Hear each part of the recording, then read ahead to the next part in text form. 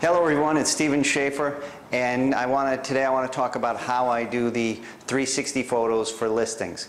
So there's a couple places you can put the 360 photos that people can view them. The internet site that they go on has to support that 360 view.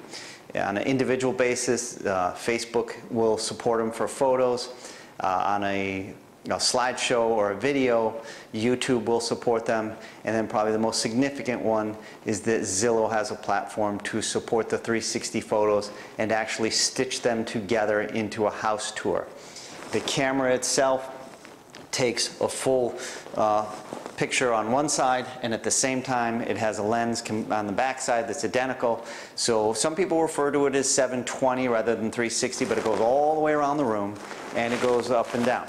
So people can see the ceiling, they can see the floor, they can see all the way around the room. If they have a tablet and you move the tablet, it will move with you.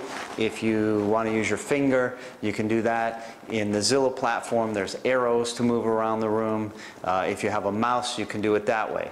So people can see the entire room, and then on Zillow, they're stitching it together to give you sort of a full house layout. And I wanted you to see how this works. So what happens is it's actually controlled by the phone. We'll let my phone wake up here for a minute, and you take the picture. The phone connects to the camera by Wi-Fi that's generated on the camera, and then generally I would step out of the room. I won't do it now, but I would step out of the room so I'm not in the photo, and I just snap the picture. It grabs the picture, and I have it stored on the camera where I can load it into the different sites. If I'm doing a Zillow platform of 360 photos, it loads directly to Zillow from the listing. I hope that helps you understand how the 360s work, and I look forward to photographing your house next.